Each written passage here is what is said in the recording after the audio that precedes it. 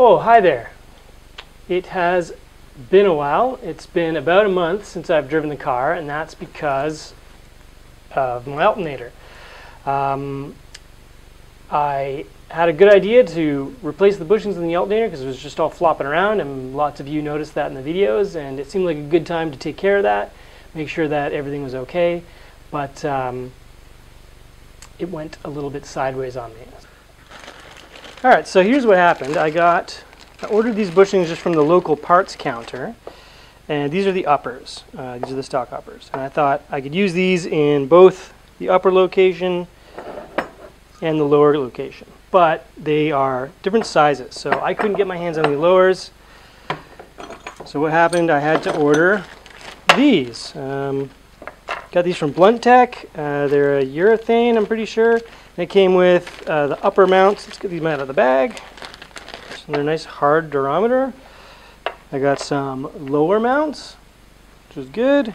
And it came with the alternator adjustment bushings as well. Okay. The other thing I got was this new adjustment bracket. So I got this from a member on the FAQ that's making these. You can search these up pretty quick, and they're not too expensive. And it's got a little geared wheel here to help you adjust back and forth. So there's that.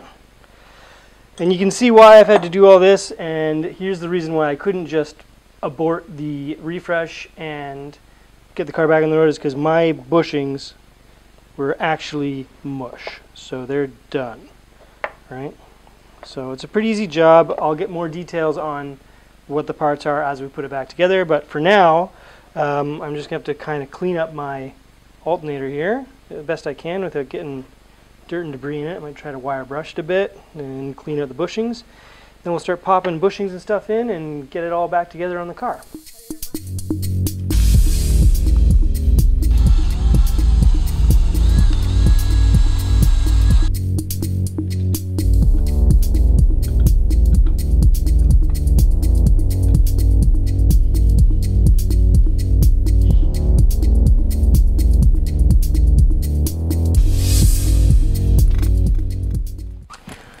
That's all set.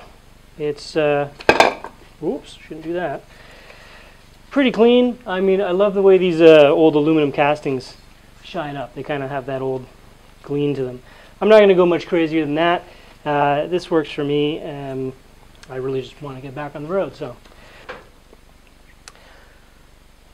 all right. So I've gone ahead and cleaned everything up. A little bit boring, so I didn't film all of it. But essentially, we got a few sets of bushings here. We have, do the bushings first.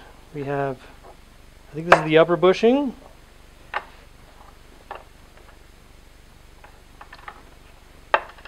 And the kit for that is going to take a C-clip. We got the lower bushing. And these things here. So let's start with the lower here. Alright, so this should be pretty simple. I should just be able to squeeze these together. I'll see if I need a clamp or anything. This guy here, oh, it fits on real nice.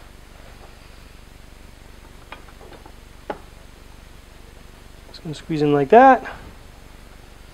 And this one will come on the front.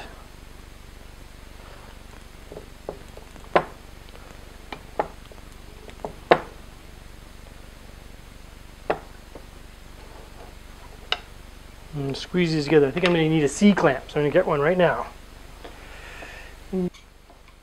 Ta-da!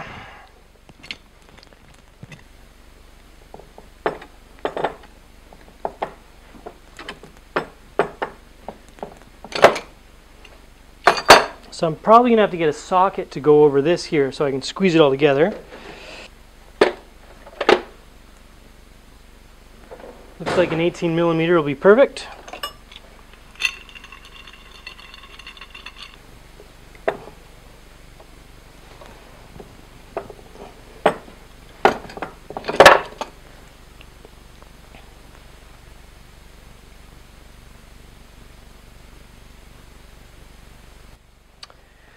Alright, so this isn't going the best. I'm not able to get this all the way through. to connect with the C-clip. Just seems like everything's a bit too tight. So I'm going to try the other side for a second here first, and see if that goes together. If not, then I might trim this down a bit, I guess. Let's find out.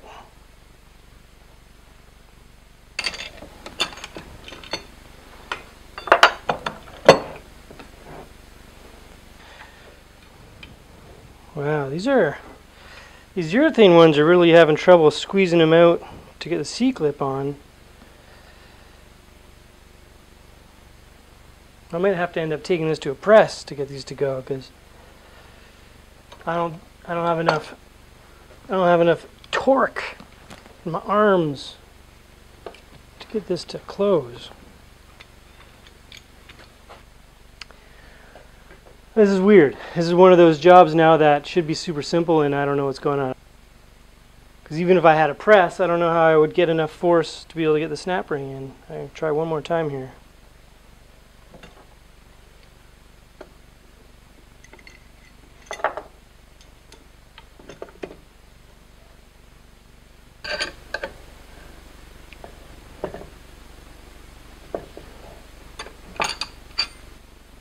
I mean, I've got like a whole more millimeter to go before I can even think about getting that snap ring on in place.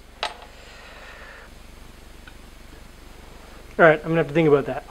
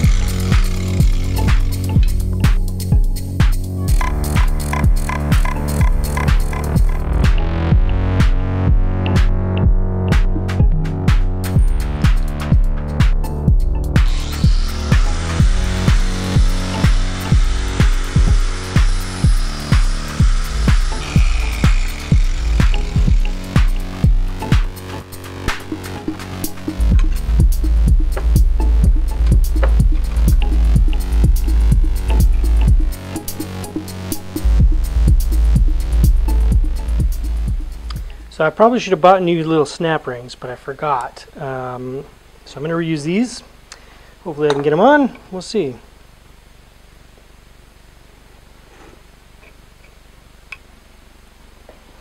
Yeah, I think I got it. So, not out of the box fitment, but it'll work. I'll just do the other side now, and then I can put it in the car.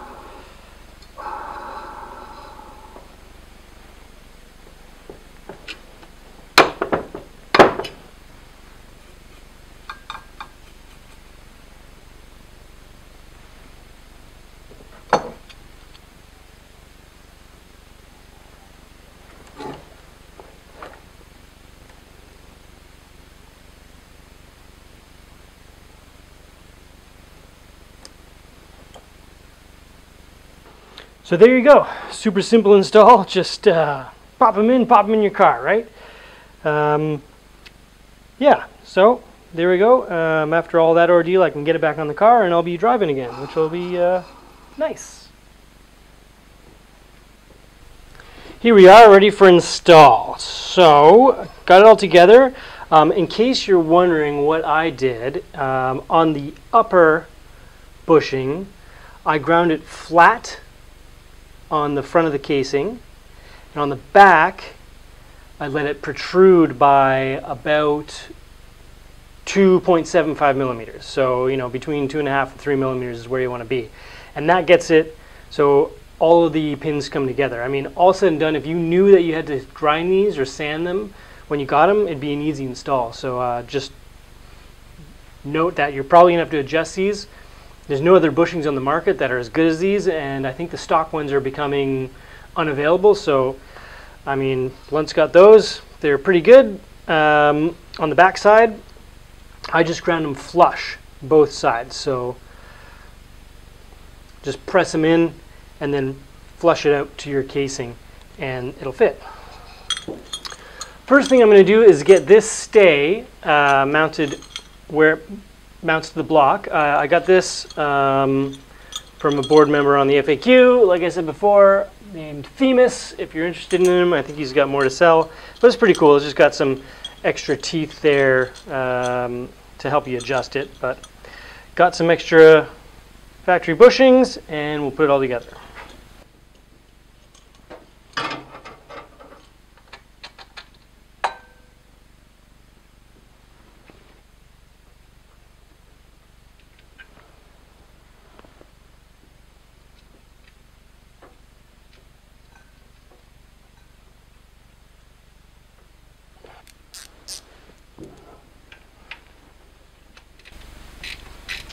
So I'm just going to tighten this up so that it'll hold position, and then at the end I'll tighten it right up. Just want to be able to have that sit right there. I can tighten it up after once the alternator is all in place.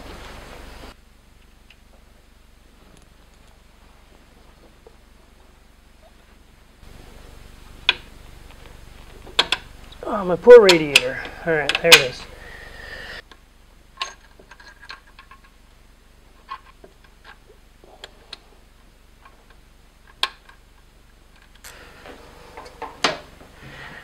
What's actually super cool about this adjuster is that it tensions the belt as you tighten the nut to snug everything up. So it just kind of naturally finds a good tension. It's pretty neat.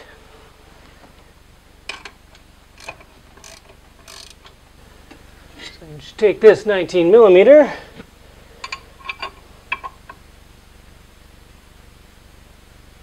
Crank it a bit tighter.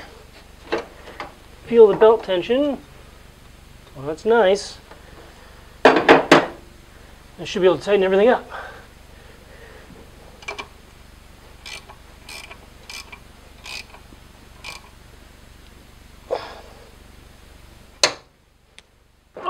Okay. The rest of it's pretty self-explanatory. You're just tightening up nuts and bolts. So I'm going to do that, get the cameras out of the way so I can put the battery back in, and then fire the car up, and I should be able to go for a spin.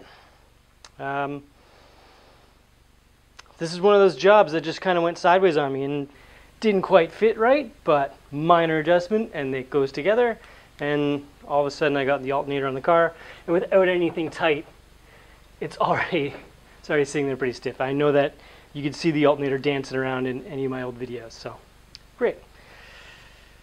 Button it all up, go for a drive.